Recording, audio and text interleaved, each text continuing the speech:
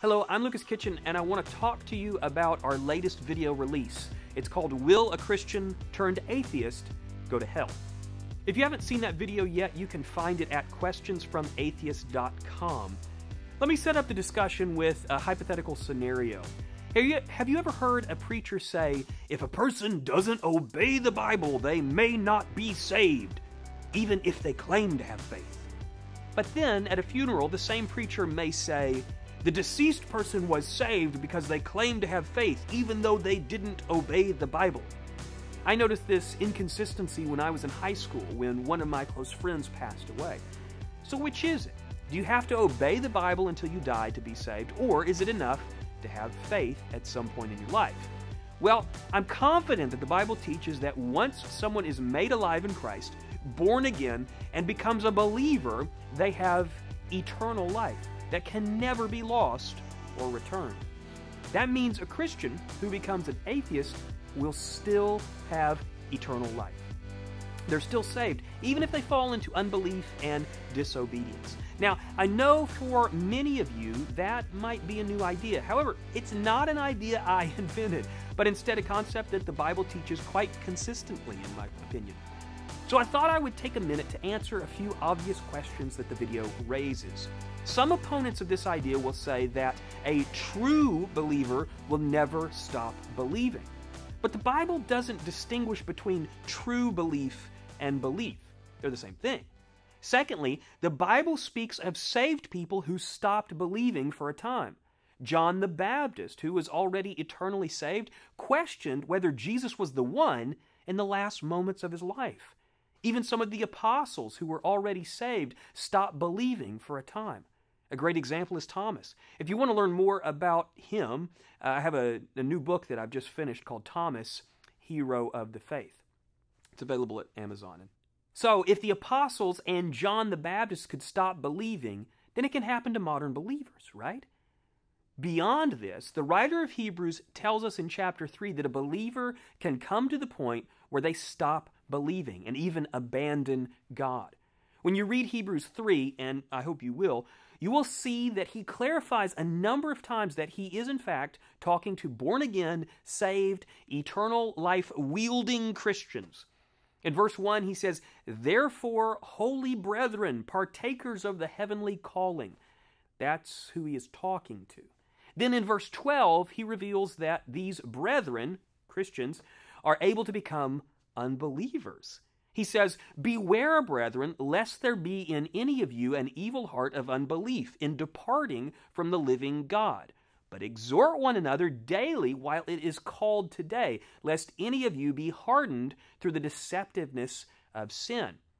He tells us that the reason that some Christians stop believing is because of a hardening caused by sin. Christians who choose to live in sin become subject to deception, and that wreaks havoc on their ability to continue believing. Doesn't that fit with what you've seen happen to some of your fellow Christians? I know I've seen it. Despite all this, never in Hebrews or the rest of the Bible does it say that a person who has received eternal life can ever lose it. In fact, 2 Timothy 2 tells us that even if our faith fails, Jesus remains faithful. Now, other opponents will say if you don't obey Christ, you don't really believe. But that doesn't fit with what Jesus said. If belief means obedience, then eternal life could only be given after a person has lived out an obedient life, right? Instead, he said that eternal life is given immediately when someone believes in Jesus, not after they've obeyed. We can see this in verses like John 3:36, 6:47, and 5:24. In each of these, the Bible tells us that eternal life is the present possession of one who has believed. That means that the person who becomes a born-again Christian has eternal life now, currently, in their present state. So, the person who believes in Jesus will live forever. It's a very simple statement. It's exactly what Jesus is saying in these verses. If you believe in Jesus, you will live forever, no matter what, even if you stop believing at some point later. If eternal life is given when one first believes, then obedience is not required for salvation. If receiving eternal life required a life of obedience, then Jesus could only give eternal life at the end of someone's life, when they'd proved that they could be obedient. But that's not what the Bible tells us. Now, some will say that obedience to Christ is the proof that someone believes or has faith. It sounds good on the surface, but there are a few problems with this claim. It is true that someone's belief in Christ can blossom into good works. In fact, that's what we hope happens with all Christians. We hope that they add good works to their faith. We hope that they not only believe, but obey Christ as well. So if someone is doing good works in obeying Christ, it's likely they're doing that because they have believed in Him. We have to be careful here, though. We can't use good works as proof that someone has believed, since it's possible for a believer to disobey Christ. We find that in 2 Timothy 2, 1 Corinthians 3, and a number of other places. You can't prove that someone never believed in the past by how they act in the present. There was a time that I believed it was okay to drink only Coca-Cola all the time. I acted on that belief while I still believed it. However, I now no longer drink Coke all the time.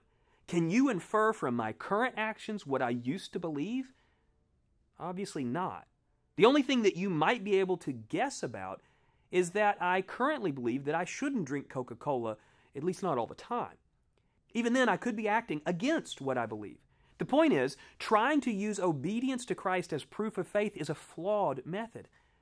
Eternal life is not given after a life of belief, but at the first moment one believes. Therefore, present disobedience cannot demonstrate a lack of belief in the past. Some will say that the person who doesn't obey until the end of their life proves they were never really saved. Fortunately, that's not what the Bible says. There was a character in the Bible named Lot, and Lot's last mention in the Bible is one in which he's living in debauchery. Yet the Bible indicates he was saved in 2 Peter 2, 7-9. By the end of his life, King Saul was disobedient to God, and he actually committed suicide. Yet he was saved, as it tells us in 1 Samuel 28:19. Solomon, who wrote a lot of the Bible, finished his life unrepentant and disobedient to God. Yet the Bible indicates he was saved in 1 Chronicles 28:6. There are lots of crystal clear verses from the Bible that tell us we must have faith in Christ alone to be saved. And once we are, we can never become unsaved again.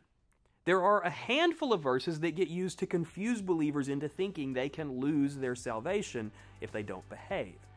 Here's what I'm proposing you do. Look first at the verses that are very clear. There are scads of them. A great place to start is in the Gospel of John. In fact, it's my opinion that you should stop reading any other book in the Bible until you are extremely familiar with the Gospel of John.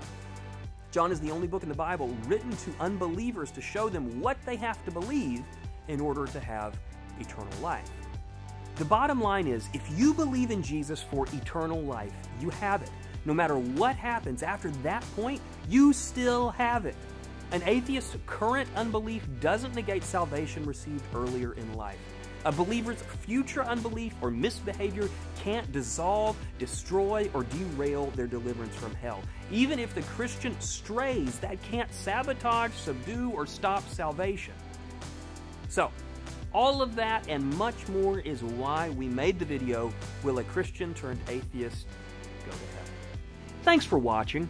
I want to remind you to subscribe, like, and share if you found this video valuable.